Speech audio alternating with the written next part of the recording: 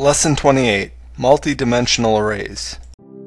To follow along with this lesson, you will need to create a new console project and add a new file named main.cpp to it, as we did in Lesson 1. We covered one-dimensional arrays like this previously. Some data, however, is better represented with a multi-dimensional array. For example, this array of characters might represent the exam grades of 5 students on a particular exam. This works well if there's only one exam.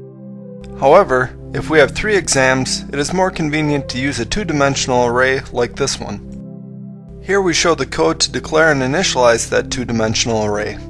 For the initialization, we put the values into nested braces.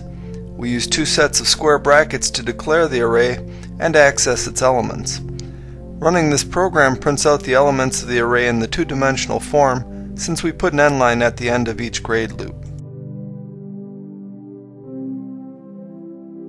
When we declare a two-dimensional array like this, it is put into memory, which is one-dimensional, so the second dimension is actually stored sequentially like this. The arrows show where the first index increments at every 5th element.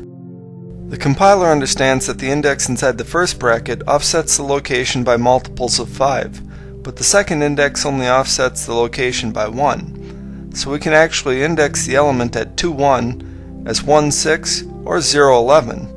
We can even access it as -1, 16. Executing this program, we see that all these array accesses get the element at 2, 1.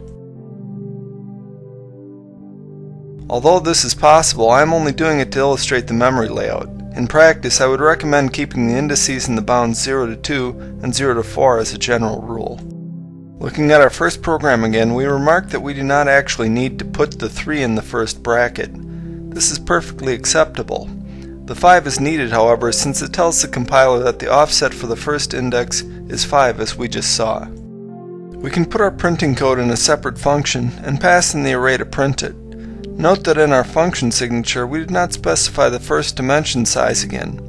For arrays, the first dimension size is always optional.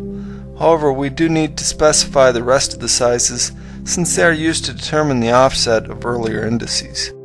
Now suppose these students took 2 semesters of courses with 3 exams per course. We can specify that relationship with a 3-dimensional array like this. Again, we do not need to specify the size of the first dimension.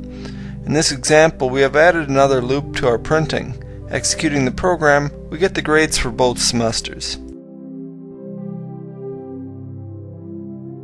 We can clean this code up with some enumerations. Here we declare enumeration types for the courses, exams, and students.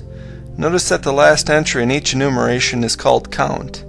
If you recall how enumerations work, then you realize that this last entry is equal to the number of values in each enumeration. So these count values may be used to declare our array of grades like this. Using these enumerations, we can refer to the grades conveniently by using the enumeration value names. For example, to access Betty's midterm exam grade for data structures, we can simply write this.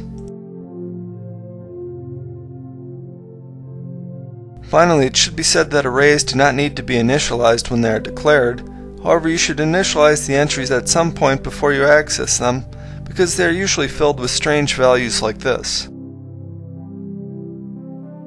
Here we have added code to initialize all of the entries to 0 before we print the array. You'll often find yourself writing code to do this.